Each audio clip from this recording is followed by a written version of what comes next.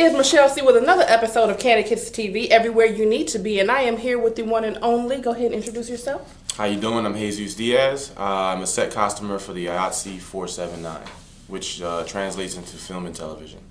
Okay, so my first question is, what got you interested in the entertainment industry? What got me interested in the entertainment industry would be, I was probably the age of 7 or 8, or 9. Whenever you fact check it, you'll see when that year came out. But it was Bad Boys 1. And I saw it was a strong scene between Will Smith and Martin Lawrence, and they were chasing a bad guy, and they were split into two different chases with the same goal in mind. But somehow they got bamboozled, and Martin Lawrence happened to be in the street floor, and the car was going to hit him. And then I remember that. Okay. That's the big scene when Will Smith was doing that shirt open run. But it was such an epic scene and profound in itself that it moved me actually. Okay. And it made me cultivate some kind of want to do and replicate the same thing. So ever since that film, I've been very involved mentally as a kid and now into my adult years in film. So what was your heart telling you at that moment? Was it that you wanted to be an actor or just something in the scenes of entertainment? As a kid, it was telling me I was Will Smith. Okay. As a kid, I wanted to be Will Smith. Not like Mike, just Will? Just Will Smith. Okay. I didn't know who, at that age, I didn't really understand the character's full spectrum, you know, because one was a playboy, one was a dad. But what I understood was that I was attracted to the energy that Will Smith projected on television, because I also followed him on daytime television for The Fresh Prince. Okay. So I just thought he was cool, and I thought he was me but older. Gotcha. And then when I got older, I started to shoot film as a kid, act in it, shoot it, but I never gave myself a title. It was just the act of filmmaking. Okay. So my ambition would be to be an actor or a writer or a producer, which are TBA. But for the current situation, my craft is set costumer. Okay, well join the club because I'm getting ready to do my improv classes, you know. So you might see me on the screens too. Yeah, 2 claps. Oh, 2. 2 claps. Two claps. It's weird. It's weird. There you go. Okay, that's a church clap with it. It's a clap that my cousin used to put me on to, but it was like that. He'll say 2 claps, and we'll do this thing, but eventually once we got it, it worked. It had the same effect as 1 clap, but 2. Okay. So. All right, next question. Who is your inspiration in the industry other than Will Smith? Because that's what got you start, but who do you look up to right now? Mark Wahlberg. Okay.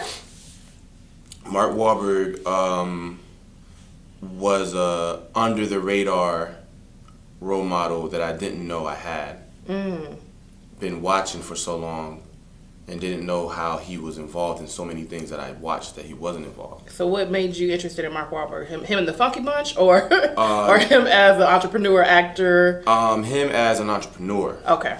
I don't know what the Funky Bunch is. That's his group? Are you serious? Okay, hold on. I'm not good with names. Okay, do you not know who Marky Mark is? I know him. I hear Marky Mark all the time. That's his That's his alias because he used to be a rapper. He was Marky Mark in the Funky Bunch. The Funky. See, I never got the in the Funky Bunch. Yeah, yeah. That was. See, I'm a DJ as well, so okay, I know music history and all that. Yeah, you. So I just know. You got to know about the Funky Bunch. All I know is Marky Mark. Okay. At least you know that part. But at the age that I became hip to him because he was under the radar. Okay. I didn't research his musical career. I researched his Wikipedia, and then I started going into his film. Yeah. And he's produced, I mean, really, he's HBO's Golden Boy. I didn't know that. He has so many shows. I mean, How to Make in America is one of my favorite shows of all time. It's a story about a Dominican, a Jewish kid, a black kid, Kid Cudi, and how they come together naturally, which is a natural thing in the North because it's a melting pot of different cultures, but they're hustling for their dreams. So the whole show, it didn't get a 3rd season, unfortunately, even though there's a petition for it to be out. Right. The show is about young hustle and hustle into the artistry past adulthood and how you hold on to it and how you make risk and how you have to decide if you want to work or not and all these things. It's very beautiful, but it came out ahead of its time. And that's what made me really get hip to him because I'm like, wow. he promotes he produces these shows that are all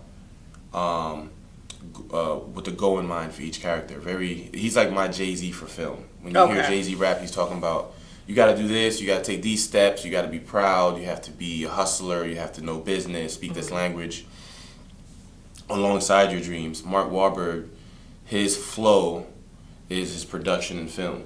So he's produced How to Make It in America, The Entourage, Boardwalk Empire.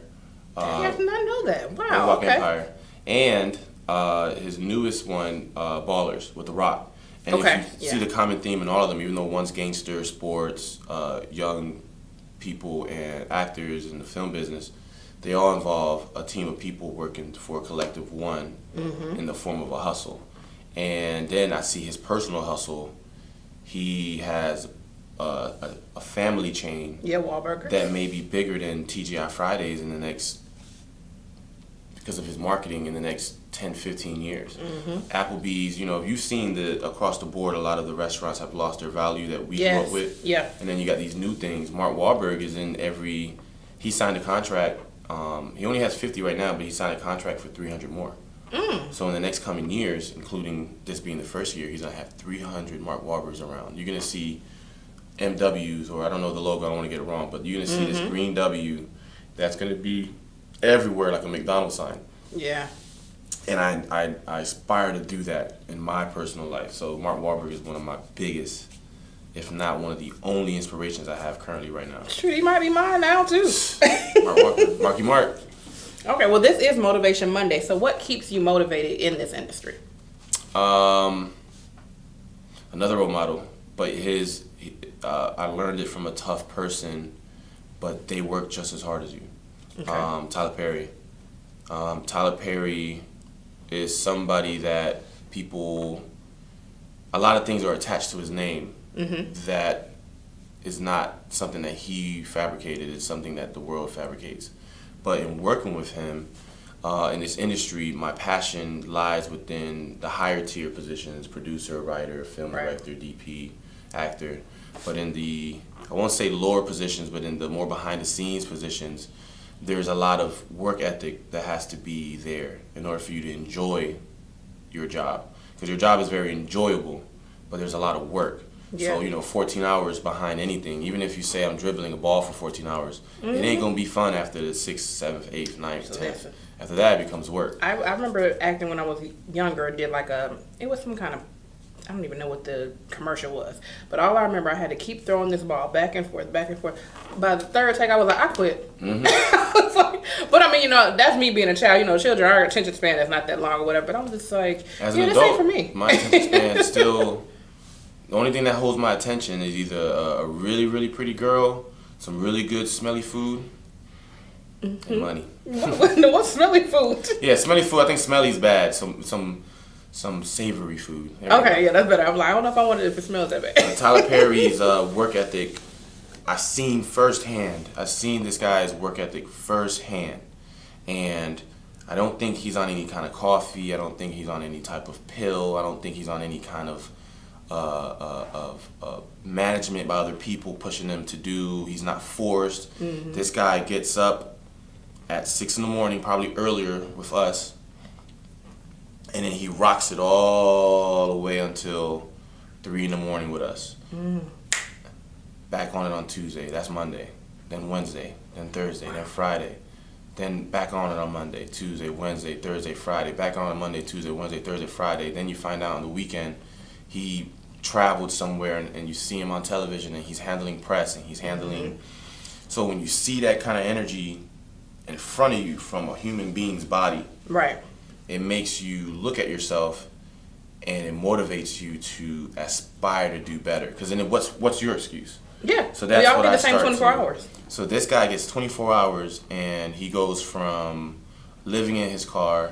And I had a real intimate conversation with him about that particular situation, because I had a little depression when I was walking around work. It's the reason why I got one of the faves on my neck. What's the faves? I have 3 faves on my neck. So one is for my internal conflict, one's for my fear of death, and then the other one is for people, my interaction with people. That you gotta have faith that you're going to be surrounded by good people, and that there's good in other people, and that there's happiness in other people. Okay. So you can pull it out in case they're not showcasing it. That's what we're supposed to be, each other's keepers, and we're supposed to be fishing for happiness and not, Right. But TP, he told me that he wrote everything down. He wrote his plans. He prayed heavily. He prayed. And then he told me this, one of my favorite parts. He was like, you fear, but fear was not born into the soul. You know that, right? And I looked at him, and then, as a young guy, you go like, yeah. Right. But he didn't like the yeah. Right. So he looked at me and said it again. Fear was not born into the soul. You know that, right? And since then, I've always had this check with fear where I'm like, you ain't part of me. I don't know how you got here. Right. But I know you don't belong here. And just having that type of mind frame has given me a little bit of that hustle that he seems to tap into all the time. So I don't fear now getting too tired, or because sometimes fear doesn't come at you in fright. Sometimes it comes in you in complaining. Oh yeah. And of the outcome of things, like, oh, we're gonna be work all day, and I can't go home and watch TV. Yeah, I'm known to do that a couple of times a day. So right. that's my motivator. Just being surrounded by people like TP and Oprah, and I haven't had the pleasure of meeting Oprah, but I've been around people that are charged up by her effect. Actually, I met Oprah once, but it was we're on set. Just I said, hey, how you and doing? she says, hey, yeah, and then she got focused on her lines. Right. But she did shake my hand and look in my eyes, and I value that moment too. So being surrounded, my motivation comes from being surrounded and trying to seek people that are very motivational and in the path of what I want to do. I find that like attracts like, and if you're trying to be like someone, then you got to seek it. That's right. So that keeps you motivated and keeping positive entities around you. One thing that I remember from Tyler Perry that was genius to me is when he came out with House of Pain. Instead of him trying to find someone to pick it up, he was just like, no, I'm just going to fund it and you're going to watch it, period. And I was like, if that wasn't a boss move. Yeah, I still haven't cracked the code on his boss moving. I know where his energy comes from. There's something in him that I don't know what it is, but I know a little bit of his belief system, but I know that it's genuine, and I know that he works hard towards certain things. I don't know where his motivation comes from, but it is a pretty admirable trait that he has, because not everybody has it, and I like to believe that everybody has the potential for it. Right. But he's tapped into it, and he has a certain belief that he can achieve what he wants to do, and he can't say no, and he has the power of no in his hand, and he has the power of yes in his hand, which is beautiful. So he's able to say no about things and yes, and then it manifests itself, and it turns out to be in his favor. So yeah, that boss move thing is I'm feeling that it comes from a sense of being grounded and knowing who you are, and then not being able to be pushed on it. Yeah. Being able to grow from, because you have to hear no's as well, but not being able to let it push you back in any way or form. Right. You just take it and you transmute it into something positive, whether it's a lesson or love or forgiveness, but you take those hardships and there's no's and those roadblocks, and then you deliver them back in some kind of good energy. That's right. Well, next question is, what are some words of wisdom that you would give somebody that's trying to get into the entertainment industry and the longevity of the industry? What's going to keep them there and what's going to make them stay there?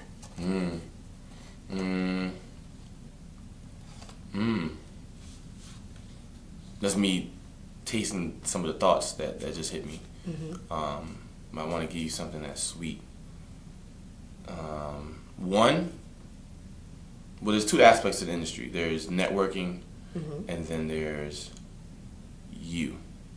And the reason why I say that is because I separate the two, because you takes place in networking. You have to network, but the network does not define you, but it can in this industry. You have to be genuine to who you are, to your thoughts, your outcome, and what you're putting out. And when you meet people, because you're meeting a lot of people, you're meeting a plethora of people: white, black, Asian, alien, and some of these people will be alien because they're from Cali and they got this. Wait, but I'm from Cali. What you trying to say? You know what kind of Cali person I'm talking about? The What? ones that have this magical artistic freedom, because you don't find that in Atlanta, you don't find it in New York, but Cali has this like too much sunshine thing. Why do you feel that you don't find it in Atlanta or New York? You do, but not in the amount that you. It's like catching a parrot in the forest. Okay. You know, you have to be where it's at to see a parrot, but most of the time you just see trees. But those animals, those magical people, I guess alien is a low word. Unicorns. You see these unicorn people out here who are just magical, and you can't penetrate them. They penetrate you. That's their job. They're unicorns. So they're spreading magic and leaving rainbow and pixie dust all over you. But you have to remember to be genuine, because a lot of people go into the industry, and I've done this when I first got in. I didn't know what to expect. Okay. But I've always based it off what I heard. So I've heard like you have to know people, you have to watch out, and you know everything is a sexual favor, and everything is someone trying to, you know. But it's really not that. You gotta make your own reality. Yeah, you gotta make your own reality. But also don't go into something that you don't understand, and it's smoke covering it, and then you stick your hand into the smoke, but not being your genuine self. So you might throw a punch into the smoke and you might hit someone that was unassuming and didn't expect it. Or you might reach for something and grab something that you didn't expect. And you have to just stick around and let the smoke clear. But in the process of networking with these people that you don't know, from every aspect of the film business, from the janitor all the way to the editing, to that actor, to the director, to the PA, to the assistant, to the person that grabs your coffee, to you grabbing someone else's coffee, the whole journey from me, from PA all the way up to set costumer, and hopefully further, if we do a part 2 of this, that'd be great. But you have to be very genuine in who you are, because you will burn yourself out being fake. Yeah. And you don't want to be fake, because someone will catch you. And the first person that usually catches you, and it never fails, is yourself. Because you'll be exhausted and you'll put in yourself in situations and expending energy that doesn't help you. And how I said earlier, you take in energy and then you turn it into something else. If your energy is already fake, you ain't gonna receive none of the energy that you should be receiving, because you're not genuine, and no one can. Everyone's just giving you energy that they think you deserve because you're a certain way. And a lot of people want something from people in this industry. So when you're genuine, the only way to be genuine is just to be true. So if you do want something, then say it, speak it. But don't have ulterior motives. Don't have agendas. Don't have a me. Because film has so many dynamics, you have to apply that formula even to your friendships in the industry. So you have to understand, how can I work as a team? So if you have a designer, how can you be a PA or a costumer or a shopper or a assistant or a tailor? Those are people that help a designer, but together they fall under costumes. So you have to think about the film. How do you guys fall together? And when you start realizing your dynamic and your role and how you can be of service to the people around you, which of service should be of people to everyone around you, but at this industry, you start to realize that people start seeing the gifts inside of you, and they want to utilize it to help them further their cause or whatever. And now you've mastered that network, and then by being genuine to yourself, you get to handle a network that you can live on, and it doesn't take a toll on you because you're being fake, or you're over compromising, or you're over obligating. So that means you get to be you. So that's why I say the networking you. So my advice is and what the question was, some words. Words of wisdom. Yeah. So my words of wisdom would be, in film, it's all about you discovering yourself, and all about you discovering yourself in film involves the river, in that you're the boat, is the network that you're in and you find yourself in. And in order to keep both of those things balanced, you have to be genuine to yourself. So don't become the industry, be a part of the industry. Now on Candid Kisses, we try to keep it fun, so we always ended it with something really quick and cute. So we have a segment called Kiss or Diss. Oh man, let's go. You know what? So So I don't think I'll die though. I think I might get some life. No. So what's happening is I'm going to throw out some celebrity crushes. You're going to say whether you're going to kiss or diss. Oh, I'm with that. I'm fun with that. Now you can't choose both. It has to be one or the other. Mm-hmm. All right. Kiss or diss. So Aaliyah or Monica? Who you kissing? Who you dissing? I will kiss Aaliyah because her music made her an angel and she lived a short life. So Okay. I would just like to kiss her. I'm gonna leave it at that. And then Monica, I'm sorry, but I'm gonna have to diss you. All right, next one. Megan Good or Carrie Hilson? Excuse me. That's my thoughts. You know what? Become more more suitable Focus. for TV. Megan Good, the new version of you, is married, and it'd be unfair for me to even want to kiss you. So I'm gonna have to diss you. Okay. But you said Carrie Hilson? Mm-hmm. Yeah, I've seen Carrie Hilson at church. Hopefully she doesn't see this because then she may not go to the same church anymore. But Carrie Hilson. Oh, you trying to pull up on Carrie? Oh man, I've sat next to Carrie and I'll just be like, kiss, kiss, kiss, kiss, kiss, kiss, kiss. I'll kiss Carrie. Okay, and last one, Jill Scott or Whoopi Goldberg? Oh man, now you know Whoopi has those. I keep forgetting the word for it, but she's won every award possible. Oh, I know what you're talking about. I can't think of the name of it. Yeah, I know what you're talking about. It's so rare that people. Yeah. It's like it doesn't sit. You don't hear about it enough. Right. But for those achievements, I'm gonna have to diss you because Jill Scott. I gotta kiss her. You want that Jill Scott and chill? That's what you want. Gotta kiss Jill. Jill got some flavor on her. Oh, okay. Least Is that being said. Is that what yes. you're calling it these days? Okay. All right. Well, this has been another episode of Kandid Kisses TV, Motivation Monday. Tell them where they can find you on all social media. Again, my name is Jesus Diaz. You can find me on any set in Atlanta. Just pull up on me. Don't get in trouble because, you know, you can't just pull up on me on certain sets. But if you see me around or if you want to get in touch with me, you can go on Books with Whiskey. Books, Books, with, the regular with, whiskey, but not the Scotch whiskey, the American whiskey. So there's an H in there. And that's on Instagram. All right. And that's been another episode. See you soon. Kandid Kisses TV is sponsored by Kissable Lips Cosmetics.